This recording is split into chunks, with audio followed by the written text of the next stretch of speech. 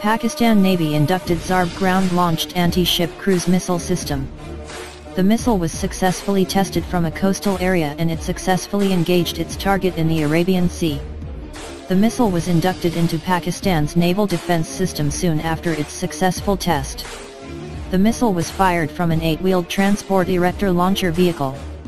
The weapon is aimed at consolidating Pakistan's defense capability to thwart any possible aggression by adversaries from the Arabian Sea. Pakistan Navy said the weapon would further bolster the seaward defense of the country and contribute towards peace and stability in the region. According to sources, Zarb belongs to the class of Bobber and Rod cruise missiles and has the operational range of 300 kilometers. Coastal defense systems are designed to provide protection against military attack at or near the coastline.